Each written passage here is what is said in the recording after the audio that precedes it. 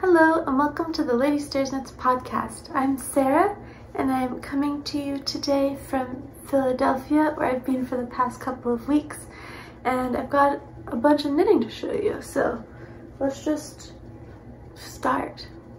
My first finished object, and my only finished object, is this pair of socks. Maybe a running theme through this episode is that my knitting hasn't been going that well recently. Lots of mistakes and mishaps have been happening, and this pair of socks, although beautiful, is one example of that. They are the Erika socks from the Orlane 52 Weeks of Socks book. I've made, I think, 5 or 6 pairs of socks from that book now, which is good. And I knit these out of the Sugar Plum Circus sock yarn, I think in the color Forbidden Forest. The first one of these I made very quickly, and then the second one took me about 6 weeks to knit. My heart wasn't really in it. And I guess my tension must have changed between the first and the second sock, because the second one is way too small for me. If I hold them up next to each other and line up the heels, you can see that the one in the back is longer. It's the same number of rows. It's the same number of stitches in a round. So I guess it must be my tension that's different. But my tension, I've never had issues like this before with my tension. So I don't know why it came out so small. It's also the same number of leaf repeats. It's hard to show you because the color is so dark, but yeah. So I need to unpick the toe in the smaller one and add maybe like 15 to 20 rows, quite a lot.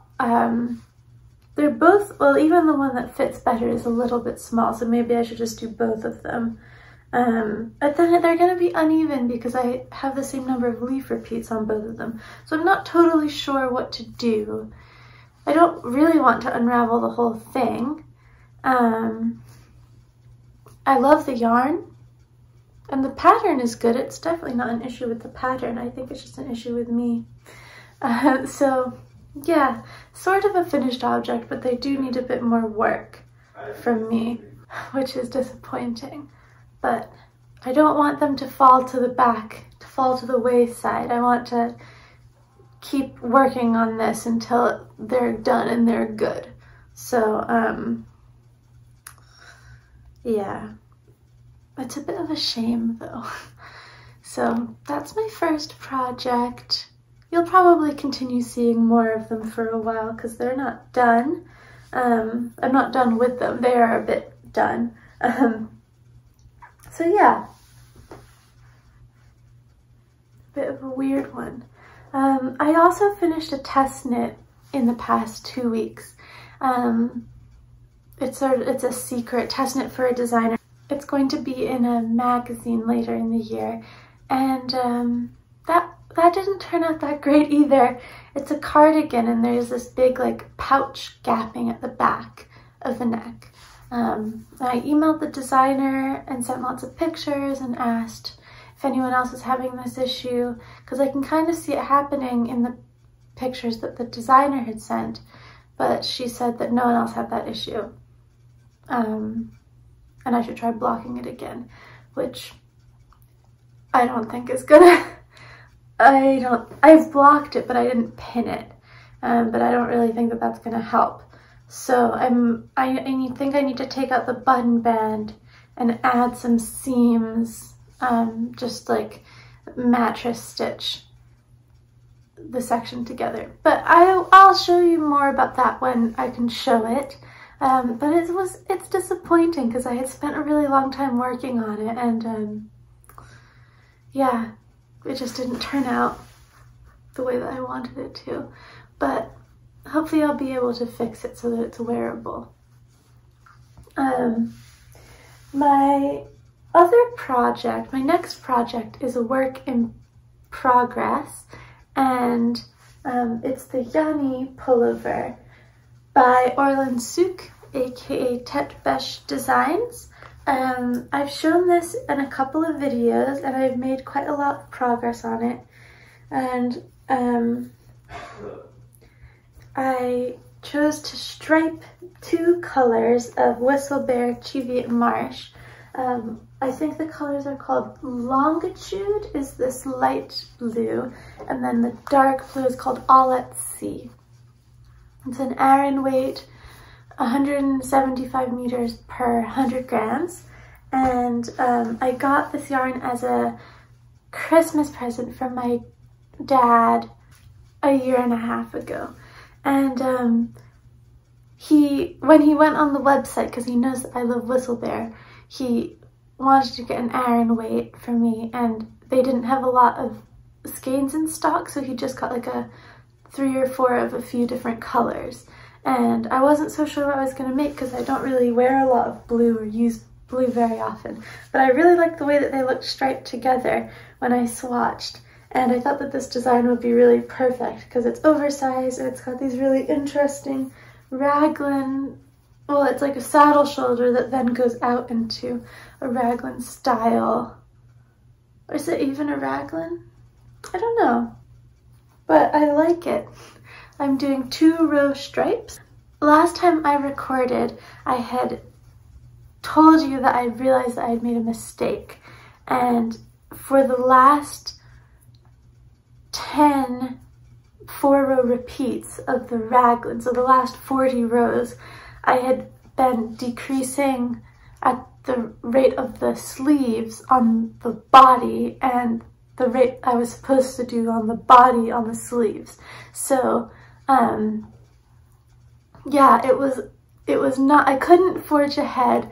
I had to go back, and I was in the process of deciding whether I was going to try and drop down and see if I could like pick up the stitches to fix it down each raglan seam, or if I was just gonna rip back. That's like a lot to rip back. So I thought I would start with trying to drop down, and I have successfully dropped down and fixed the raglan seams. So I think that you'll still be able to see a little bit of gauge weirdness where I was dropping down, but I do think it will block out. So if you can see, like, I think from here and to there, so that little section is the section that I dropped down in, and each raglan seam took me about 2 hours to fix. 2 hours of like stressed, hunched over, fixing and then rejigging all the stitches so that the tension was good. So that was a big endeavor, and I'm very happy that it worked out. I decided to start with the most difficult one, the one where I'm carrying the color change, because even though it might have been good to have practice on the easier ones, I knew that if I couldn't do this corner, I would have to rip back anyway, even if the other corners were good. So I thought that I would just try this one first, and if I couldn't do it, rip it all back, so I wouldn't waste my time doing the 3 easy ones before I knew if I could do the hard one. I hope that makes sense. And yeah, it took a really long time, but I did manage to do all of them. And I have since knitted the sleeves. Here's the first sleeve. And here's the second sleeve. I just have the cuff. I have 1 more stripe of each color, and then the cuff to go on this sleeve. I did add some decreases into the sleeves at the end, starting here.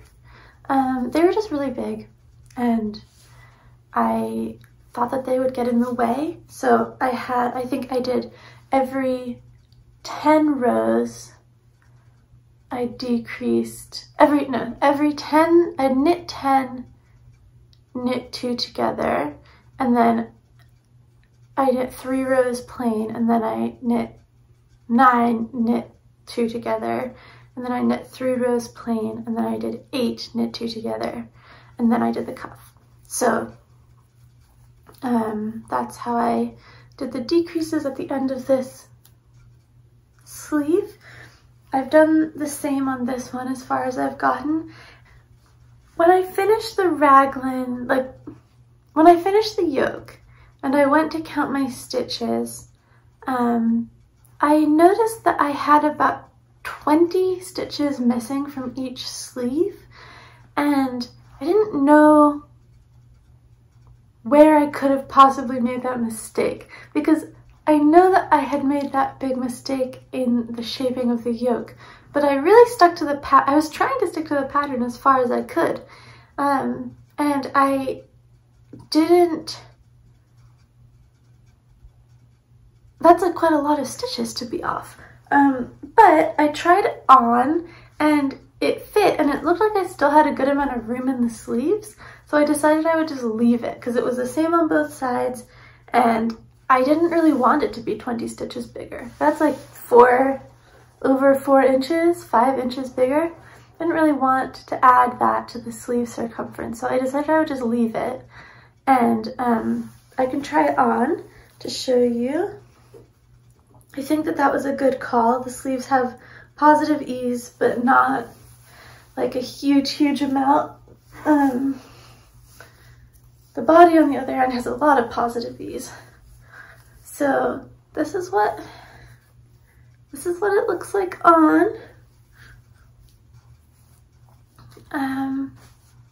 So it's a very deep yoke, you can see, which I am a little bit nervous about, but I'm just following the pattern, and it's true to the pattern. And so the sleeve yoke goes almost to my elbow. Not quite, maybe like this far from my elbow. So the sleeves are actually pretty short compared to a lot of other sleeves that I've knit. But I mean, like, if you pull them down, they're more than long enough. But I wanted to make them a little bit long because I know that sometimes the neckline will pull it in a little bit. And I did buy another skein of dark blue because I thought that I only had 3 skeins of it, but then I found another one that my cat had knocked under my sofa. So I actually probably didn't need to buy another skein of dark blue if I'd known that I had this one. But I decided to leave the ribbing at the end for the new skein of dark blue that's arriving before I knew that I had another one, because I think they'll probably be very different dye lots since I've had this for a year and a half. That's this. I said in my last episode that I pointed out the similarity to this with the Blues Clues guy, and it still definitely does look like that. And yeah, it'll get I'll put a lot of more length on the body, and it gets a neckline of 2x2 rib with a little bit of stockinette curl at the end. That's what it says in the pattern, and I really like that. So I'm gonna do that as the pattern recommends, and probably a pretty deep rib in the navy blue at the bottom of the body. And I'm not going to knit it cropped, but it does have decreases. So you can see, like, this is the body, so it'll have some decreases, but it won't be, I mean, it's never going to end up being tight. So yeah, it's a really interesting shape, one that I haven't knit before. I've never knit a yoke this deep on purpose before, so I hope that I end up liking the way that it looks. Although it's quite hot, so I actually don't know if I'm going to get to wear it much until next winter. And I've been enjoying working with this yarn. I really like Whistle Bear. I made a cardigan in Cheviot Marsh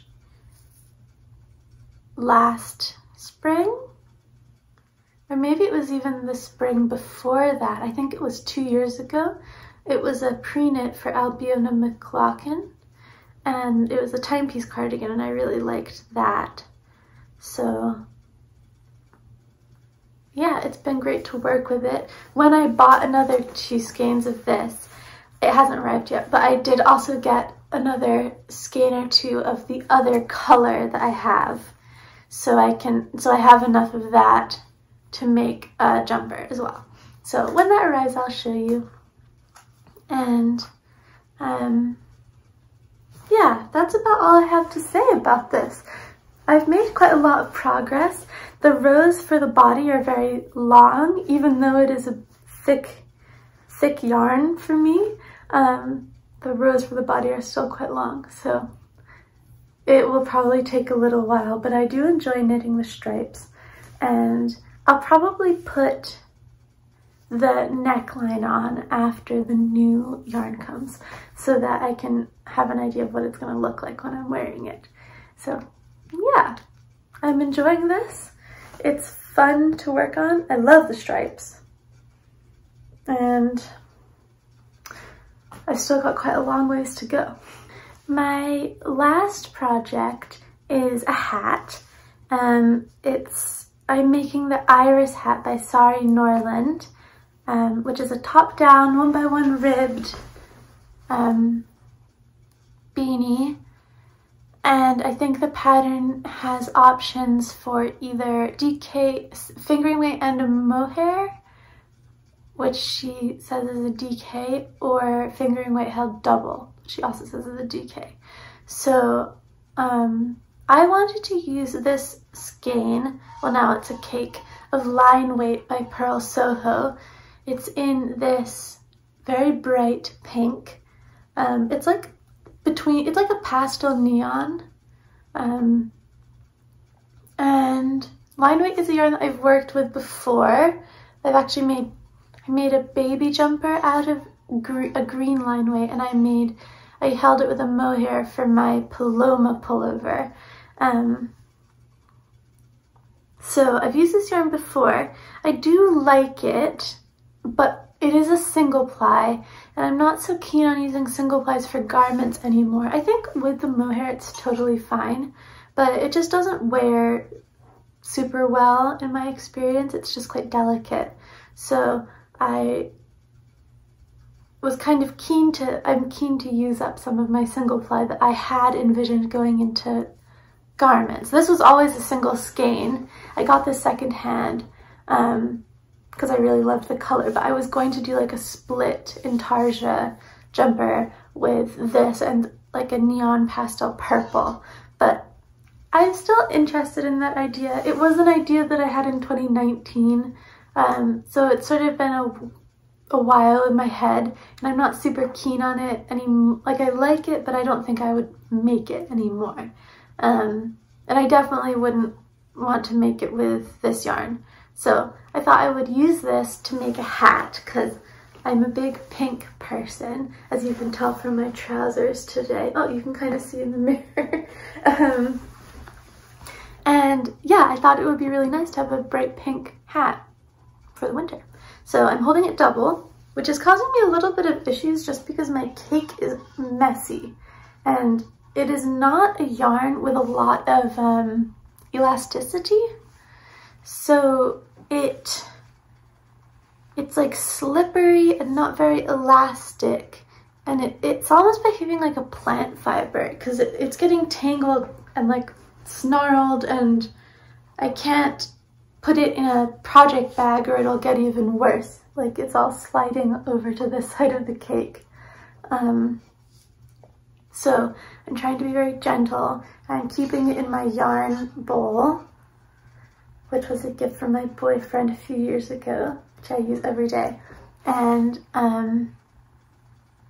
I am enjoying the project. I'm knitting it on DPNs. It looks a bit like a sea urchin right now, I think. And it's a 3mm needle size. The hat has one of, what's it called? The loop cast on, where you can pull it tight. This is a very fragile yarn, so waiting until I'm at a point where I'm going to weave the end in, and then I will pull it tight and weave the end in. And it is already like a little bit fuzzy, if you can see.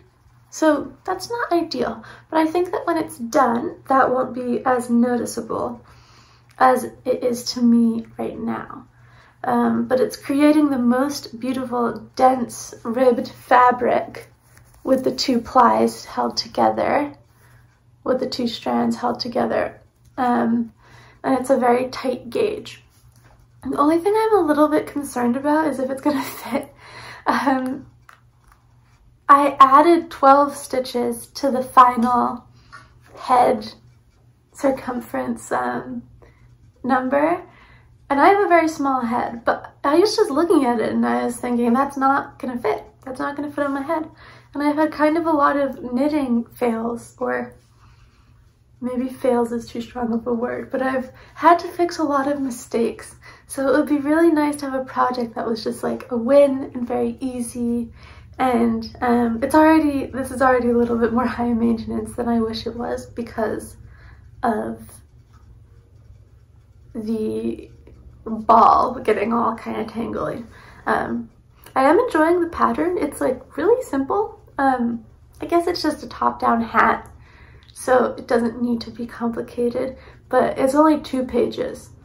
And so yeah, I'm through all of the crown shaping, so I'm past the point where I would need really to use the pattern. And yeah, I've made the Musselburgh hat a lot, and I've made the Manhattan hat, and I just wanted a more classic crown shaping for this one than either of those two. And I wanted it to be 1x1 rib. I did try to make the Leith hat a few months ago, but I just couldn't. I didn't get the hang of measuring my gauge in 1x1 rib. The first time I made it, it was way too small, and the second time it was way too big, and then I just gave up. So yeah, this is a thin fingering weight though. I think it's 500 meters per 100 grams.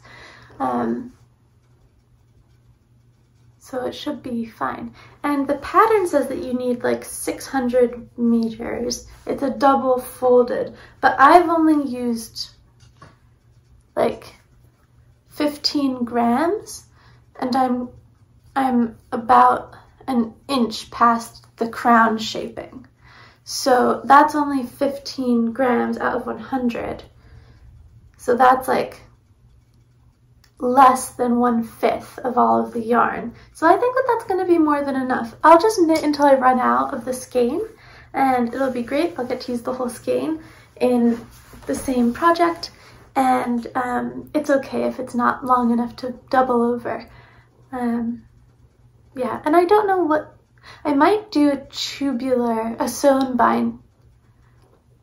I might do a sewn bind off, but I'm not totally sure since I don't know how well the yarn will hold up to being pulled through all of those stitches. So we'll see. But I think it's going to be a really nice finished project. And it's exciting to use up this skein that I've had now for 5 years into something that I know that I'm going to wear a lot. That's my final project. I feel like this has been a very short episode, but I guess I've spent a lot of time working on test knits. The one test knit this past 2 weeks. I did buy a knitting book. It's the Lina Moosh and Friends book. I just had this, I wanted to make a little stuffed animal for my boyfriend's niece, and I've seen some of the finished projects that people have made from this book, and they are so cute. So I bought the book, and I'm really excited to start knitting some of the things. I'll show you some of the pictures. Like, look at how cute they are. I think I want to start with Moosh himself, which is the bear. I think that this is Moosh.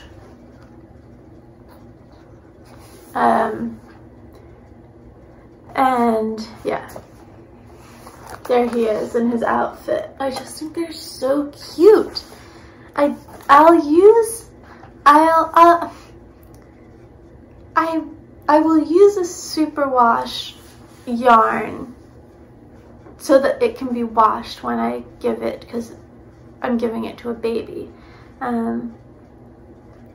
But I don't have a lot of natural color superwash, so I might need to buy a skein or two. Maybe I'll get an acrylic that can go in the washing machine. That might be good. But they're just so cute, and I like the little clothes.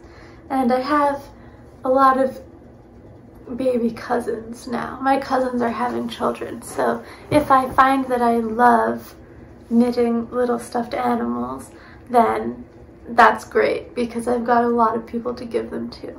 Knitting stuffed animals is actually where the reason why I first learned to knit as a child, because I was a huge stuffed animal kid, and I learned how to make myself little sheep. That was my first project, and it was just garter, and I was making a piece of fabric that was this shape,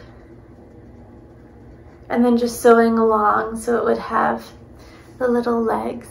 And I made a lot of those little sheep, and I played with them when I was 7 or 8, and it was really fun.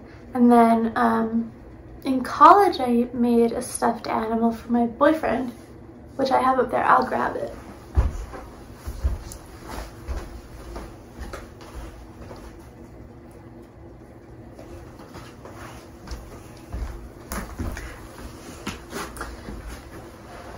I made this for my boyfriend in college, freshman year of college. I think the pattern is called Tarragon the Gentle Giant or something, and I changed the wings to be bigger and more exciting, and I did double knitting on them. And yeah, he's just got a lot of personality. It's been almost 10 years since I made him, and look at the little tail. And then I attached the legs so he could like sit on the edge of something and have dangly legs. That's so cute. Yeah, so I think it might be time to start making stuffed animals again. Although my worry is that I'll get too into it and then my house will just be filled with stuffed animals again.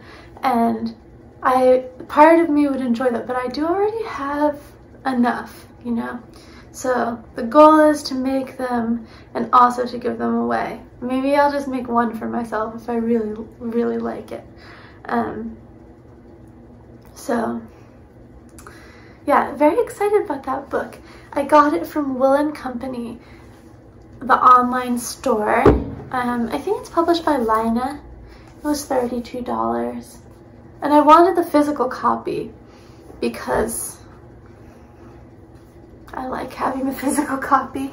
And I've been getting a lot of use out of my 52 Weeks of Socks book. So yeah, also the Woolly Thistle podcast, Maggie, has been making stuffed animals from this book, and they are so cute.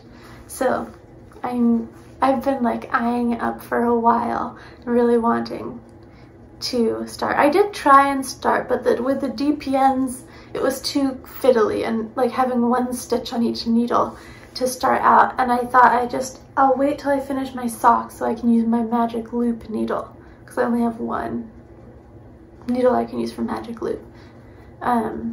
So yeah, I do think that the pig looks a little bit like disturbed, but that makes me like him more in a way. They're so cute. Yeah. And I bought, so the other acquisition that I have is that I had bought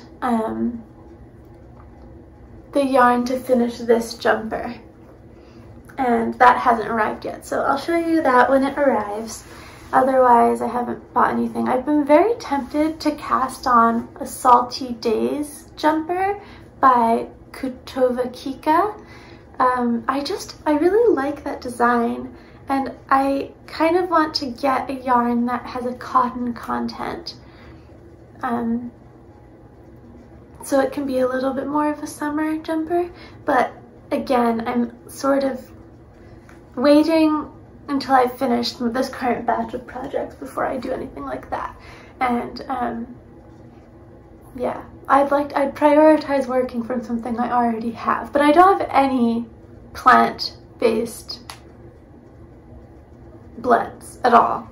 I've got 2 balls of Knitting for All of pure silk, which I might make into a tank top or something over the summer. I don't know if that would be enough, and I don't really want to buy more. But yeah, I don't have any plant-based blends, so that's a possibility. But I'm sitting on the fence about that. I guess I'll just have to tell you next time about what I decide to do. The other thing that I've decided, if you're a returning viewer, I am stopping working on the Geo Gradient. I have modified it a lot.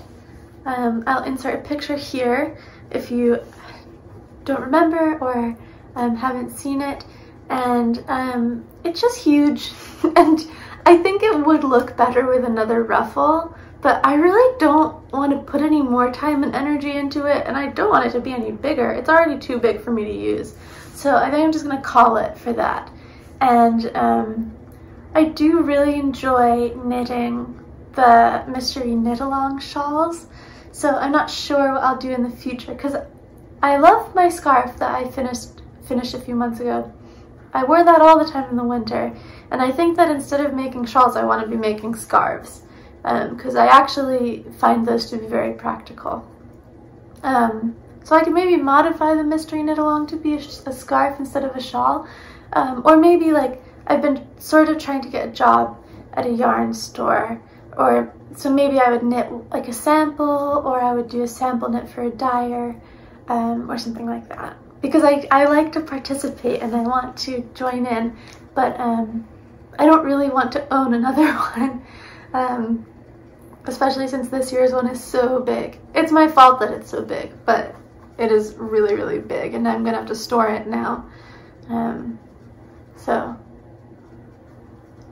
yeah, Geo Gradient we're considering to be done. It was a fun project, and I'm glad to now be able to move on. The only other thing knitting related that's been going on is that I have decided to like really take caring for my finished objects seriously, and I've bought like sweater bags to protect them from moths. So I'm going to now, I'm just a very disorganized person, so it doesn't come easily to me. But I really don't want the things that I've made to get destroyed by moths, and we do have moths in the house, and I don't store my yarn out anymore, and I try and keep stuff put away, and we've got like traps, and if I see moths in something, I'll either put it in the freezer or I'll put it like outside in the sun. So I'm doing my best, but I really don't want my sweaters to get ruined, so I bought these like moth bags. I wanted to get just like plastic bags, but I had gotten some from Lakeland in Edinburgh, and I couldn't find anything comparable in the States, and it cost $40 to ship it from Lakeland to America, and that's just too much to pay for plastic bags. So I bought some like partially cloth, partially plastic moth protecting bags from the Container Store, and I'm going to wash all of my jumpers, put them out to dry, and then as soon as they're dry, put them into their little moth bags for the summer, and only take one out at a time. That's my goal. And then put them right back in, and if they're all in their own bags, if there is a moth, only one of them will get ruined as opposed to all of them. I used mothballs a few years ago, and that was a mistake because everything smells like mothballs and it smells horrible, and it's been a long process of me trying to get the mothball smell out of stuff. So yeah, all of my currently in rotation jumpers, it just started to get hot, so that's why I'm kind of putting them all away now. They're all in their bags. I'm going through and washing them all, and once I finish those, I'll start pulling out the ones that are still in the mothball boxes, and I'll start doing those because I don't want anything to get ruined. And it's tough. Yeah. So if you, I don't know, if you have like if you found like a moth trap or a product that works really well, I would love to know.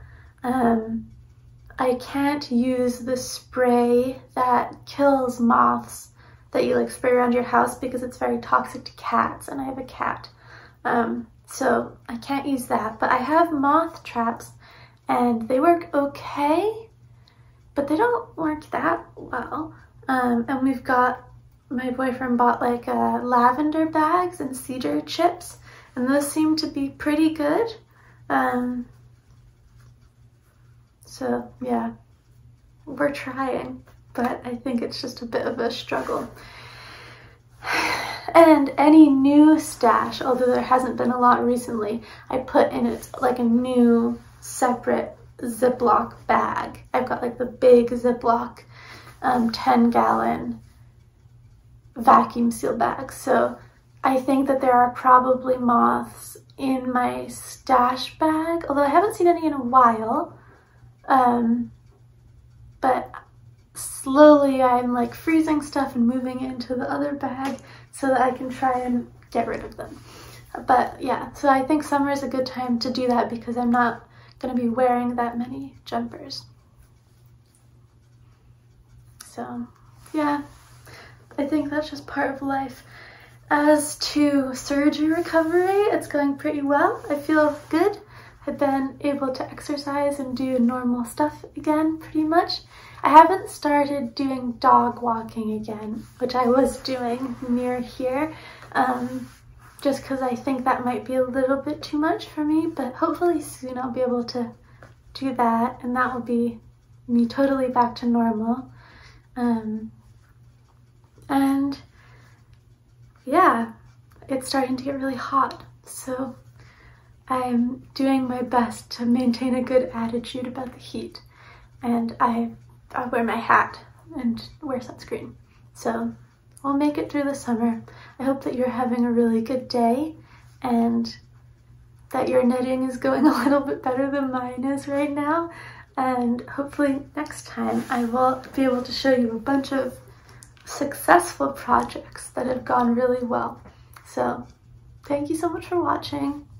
Goodbye.